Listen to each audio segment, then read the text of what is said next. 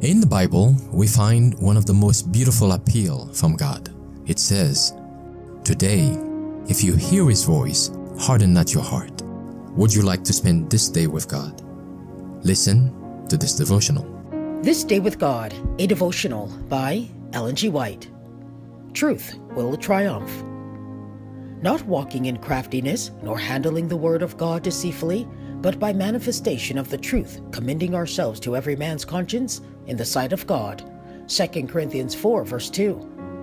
There is to be no undermining of the fundamental truths that the Lord has submitted by many miraculous evidences. A voice is to be heard in clear affirmation of the truth, in contradiction to the skepticism and fallacies that have been coming in from the enemy of truth. Reformations will take place, and the working out of the principles of divine truth will reveal growth in grace, for the divine agencies are efficient to enlighten and sanctify the human understanding.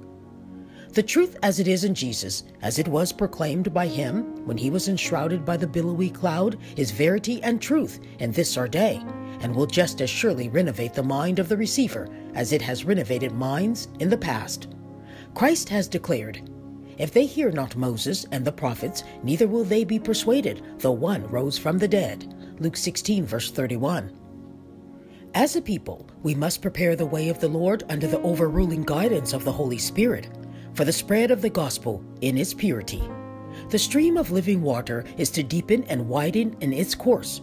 In all fields, nigh and afar off, men will be called from the plow and from the more common commercial business vocations that largely occupy the mind, and will become educated in connection with men who have had experience, men who understand the truth.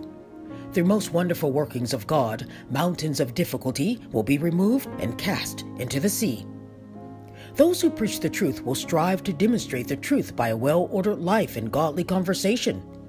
And as they do this, they will become powerful in advocating the truth and in giving it the pure application that God has given it. The call is to go forth. "Son, go labor today in my vineyard." As this call is obeyed, the message that means so much to the dwellers on earth will be heard and understood. Men will know what is truth.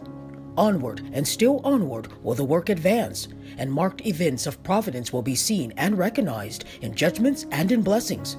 The truth will bear away the victory.